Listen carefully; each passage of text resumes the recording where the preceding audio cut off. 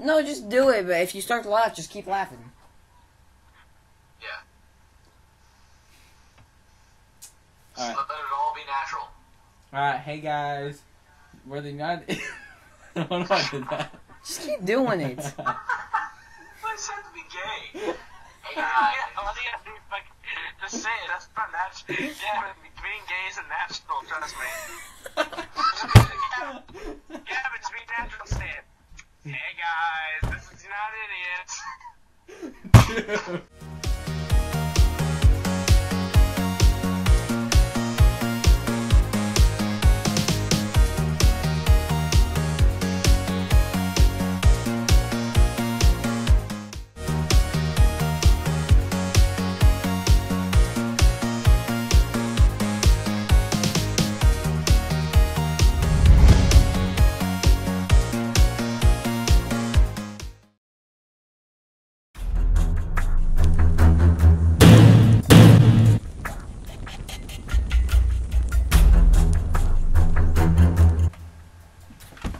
Alright. Hey guys, we're the United Idiots, and Cameron just fucked it up, but we're about to do Idiots tonight, and yeah, take it away, Mason. Sexy bitch. I actually made we made a game. We made up a game. And it is called, what is it called, Eli? I always forget. Ultimate storytelling, for God's sake, Mason. It's called Ultimate Storytelling. I actually made up the game, but he named it. I can never remember the name of it. Okay, so it's called Ultimate Storytelling. And what it is we all write out a story, and then each of us takes turns telling our story that we wrote out. And then after we tell the story, everybody else is supposed to listen, and you tell the story. And then we go through each person, and we tell them a different question. We ask them a different question, and they have to answer it right. If they don't answer it right, then we tell them what to do. We can be like, you can do 50 push-ups, or go lick the toilet, or anything like that. Do something stupid like that, if they get the answer wrong. So what we did is we wrote out stories, and we're going to start here. Who's going first? I will. Alright. This story is called Dill the Hillbilly. It all started when Dill Din, my Mick Robin Decker, was a boy. He grew up in Detroit, Michigan. Wait, oh my god. This is gonna suck having to move in a second. He grew up in Detroit, Michigan, the most redneck area in America.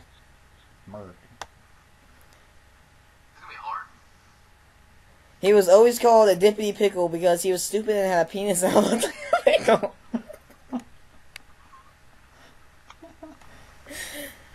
He was called a dippity pickle his whole life. One day he had had enough of it and wanted revenge. I can already do this now. This is such a funny story. The next day of Dill's life was not a normal one. For Dill had a special surprise for all of the people that teased him and called him a dippity pickle. During the night, he created a jet made of cardboard and duct tape. When the sun had risen, he took off into the sky and had a big surprise for the town. He dropped a nuke. He then flew off, not too far from the town, but enough to see the view of everything go down. The whole town was out on my side, horrified, waiting to see what would be their deaths. The nuke proceeded to fall out of the sky, and then a second passed, and another, and then, boom, it exploded. But the effect wasn't as you would think it would be. Bomb exploded, and the whole city was littered with something that looked like a pickle, but it wasn't green. Someone screamed, "It's Dill's Wiener!" Turned out Dill had cloned his pickle dick and filled the nuke with all the clones of it. He wanted to make a way to make the town pay for teasing about his pickle penis. What? He wanted them to live with what he had his whole life, and he had done it. He went and celebrated by eating a pickle he found on... He went and celebrated by eating a pickle he found on the ground. It wasn't really a pickle.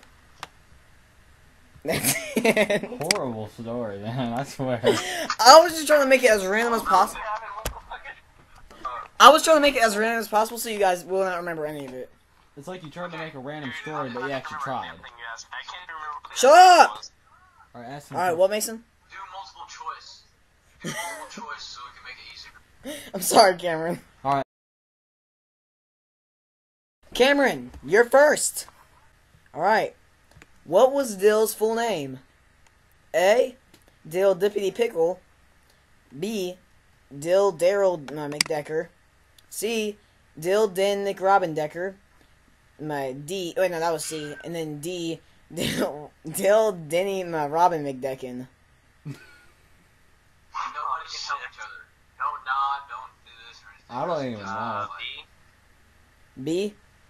You mean read it all before you... Alright. Dill Daryl McDecker, that one? No, it's A. It's A. Dill Dippity Pickle. No, fuck. Okay, it's C. I know for a fact. It's gotta be C. Dill Den Robin Decker. Yeah, that's it. That's it. Fuck, that's correct. That is correct. No, that's right. Yeah. I knew it was either C or D. Gavin, what was the jet made I'm of? gonna give you the hardest one. The jet? What jet? What was the jet made of? Duct tape and wood, cardboard. No, A. Duct tape and wood. B. Cardboard. C. Tinfoil. D. Duct tape and cardboard. D. Duct tape and cardboard. My final answer. Are you sure?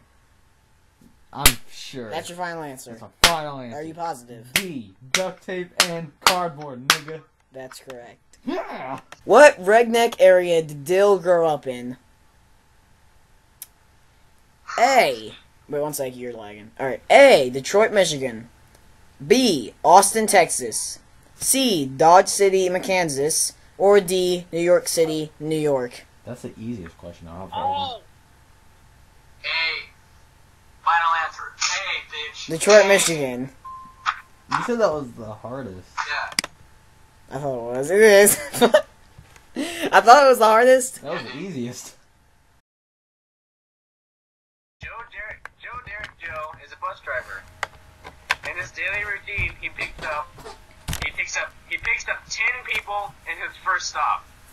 On his second stop, he lets off 5 people. And on that same stop, he picks up 5. On his third stop, he picks up 5 people. On the next stop, he lets off 5. On the next stop, he takes a break at the subway trash can.